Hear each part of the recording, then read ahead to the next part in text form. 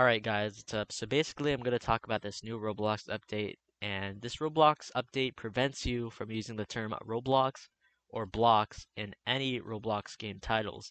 So this change only affects games created on or after June 22nd, 2022.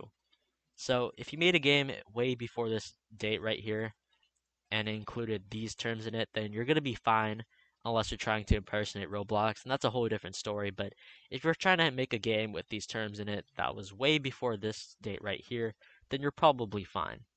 But there's also more to this update than this, and I'm going to mention it right here. So basically, you're not allowed to use the Roblox logo or the Roblox tilt, which is this right here, the Roblox O that is kind of tilted right here. You're not allowed to use that.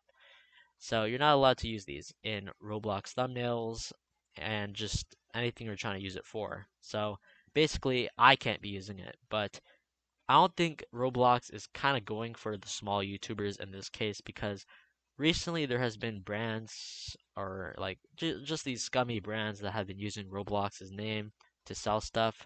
And I don't think Roblox is trying to go for the small YouTubers who are making content. I think this is just going for the brands, but which I don't think the brands are gonna care at all. So that really doesn't do anything that much. But anyway, this part is literally just the game part and this.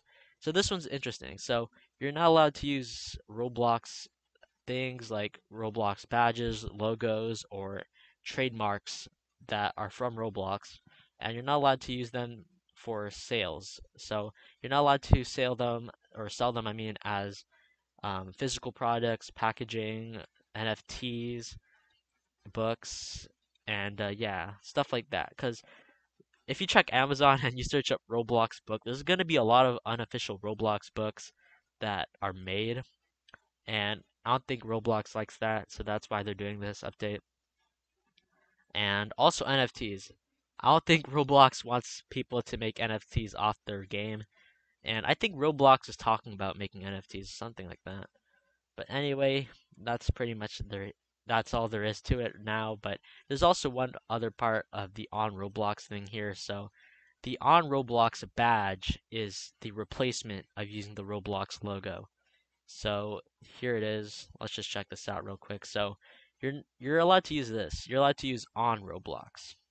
So if you're making a Roblox thumbnail, then you're allowed to use these terms, I guess, which I don't think a lot of people are gonna really switch to this because this is kind of dumb.